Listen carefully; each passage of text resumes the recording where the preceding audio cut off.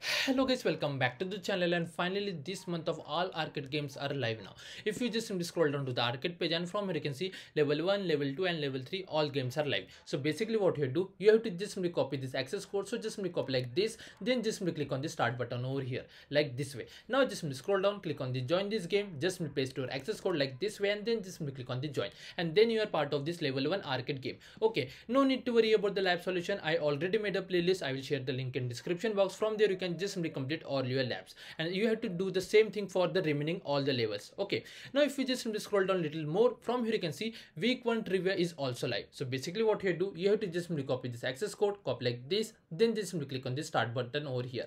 Then you will come back to this page. Now here you also get to join this game. Just simply paste your access code, and then you are part of this week 1 trivia. Okay, now just simply scroll down. No need to worry about the other lab solution. I already made a playlist. I will share the link in description box. Now let's see the answer for this particular quiz. So just simply open this thing, new tab, and just simply start the lab. Now just simply scroll down over here. Now let's see the answer for the first quiz. So it must be cleanup database.sh, and then just simply click on this submit. Now for the second, it must be delete database.sh db, this one. Then just simply click on the submit. Now for the third, it's a very easy, create database like this one. Now for the fourth, so we have to create MySQL database. So for that, it must be Gcloud SQL connect MySQL DB user root, this one.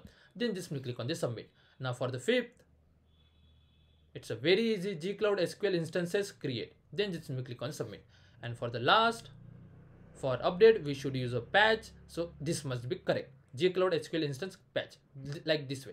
And then just simply click on the submit. And once you're done with all the quiz, you have to just simply spend more than 3 minutes over here. And as you can see, I already spent more than 3 minutes over here. So if I just simply come back over here, and if I just simply refresh the page, I will get a green tick over here without any issue. And if you are not able to get a green tick, no need to worry, wait for a couple of minutes and you will get a green tick over here for sure. And once you get a green tick over here, then only you have to end the lab. And that's the way we have to complete this quiz.